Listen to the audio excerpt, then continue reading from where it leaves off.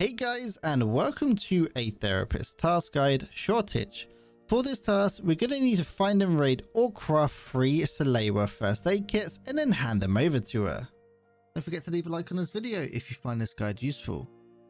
So when it comes to getting your Salewas, the most reliable way that I have found is actually to craft them in my hideout.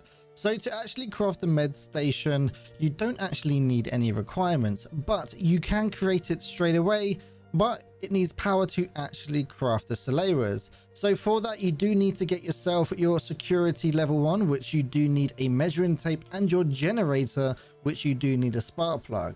So you can't do this the moment you get into raid, or right as you start, sorry, the moment you get into the game. You do actually need to do a few raids first, but here is the craft. You get 2 painkillers, which you can buy from the therapist, 2 bandages that you can buy from the therapist, and same with the tourniquet. Now, you can't actually buy the hemostat directly from the therapist. There is a barter trade for it, which is 2 screws, but I will be showing you a decent little map that will help you find your Salewas in game. So what I'm going to be showcasing is Map Genie right here. Map Genie is going to be an amazing tool for you for your progression through Tarkov. Now, the reason why it's so good, it is actually an interactive map as so. On the left hand side, you can hide all of the icons and then choose meds.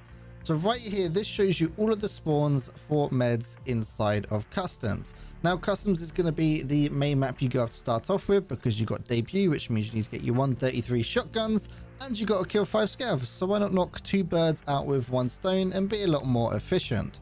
So when it comes to customs, you have the left side, which is called the customs zone, the center, which is more like the construction, and basically it's a giant construction site. And then the right side, which is called boiler side, you got the north, which is dorms.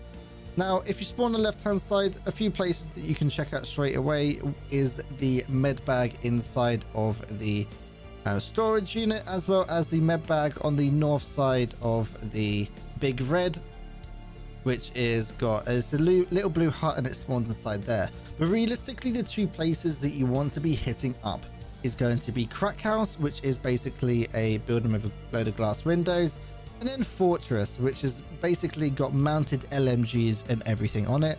So we're going to go into raid, and I'm going to show you whereabouts you can check out for these items. Okie doke, so we are in raid. Right here is Crack House, and over here is the Fortress. So going in Crack House from the Fortress side, there are 2 entrances. You got this side, and then you got just that door right there. If that door is closed, that does mean someone is inside, so just keep that in mind. So already you can see that there's a Salewa here. All of these, basically this little thing here, each level can spawn some more meds, as well as meds dotted around.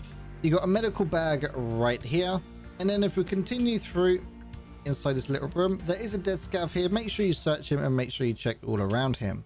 So we're going to continue along, and we're going to head upstairs.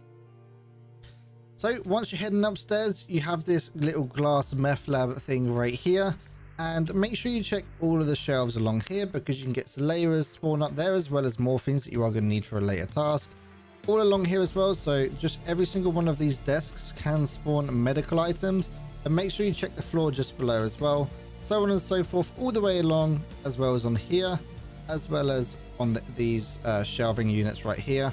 On top of, basically it can spawn anywhere inside this room, so make sure you have a proper good look. Just bear in mind that people can see you from Fortress, so do watch yourself. There is a task later on where you got to get 100-meter headshots on players over, well, 100 meters away. So this is yeah, a prime sniping spot. Come back into the hallway, open up this door just down the end right here. This is another great spot. All the shelving inside here can spawn medical items, as well as on this little wooden crate right there. Just as we are here, I might as well show you this room. This is called the library. Go inside, you can get Forward of Intelligence on these shelves right here, as well as on the floor, as well as some food items that spawn all around here. They are worth around about 400k at the time of this recording, so make sure you keep an eye out for an easy little bit of cash. Okie doke, so now we are at the Fortress. Just over there is Crack House, and you can see the mounted guns up here, so this is why it's called Fortress. Coming in the crack side, we're just going to head into this back room on the ground floor, and inside here is a few medical spots. On here can spawn food and meds, same there, and of course we've got another box, medical items, and I'm pretty sure if you look at the top right hand side here, this is actually a medical supply crate which can have some Salewas inside. What we're now going to do is head upstairs, so any flight of stairs will do. There's two, you got one here and one on the back end. And do watch yourself when you're walking up here because you are actually quite exposed.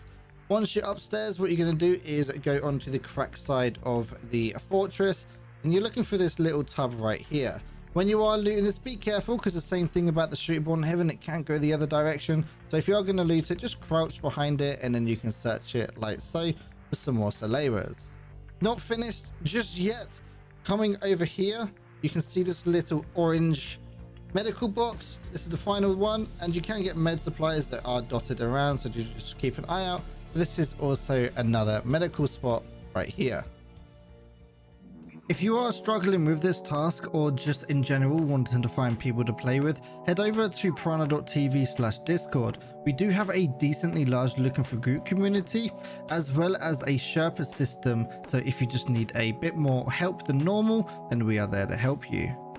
Hopefully you guys found this guide useful. If you did, don't forget to leave a like and subscribe, or possibly consider joining the channel membership where you can unlock early videos as well as a few custom rewards. Don't forget to check out Piranha.tv as well. That's a one-stop shop for all of your guides, tasks, keys, all those kind of things in one location.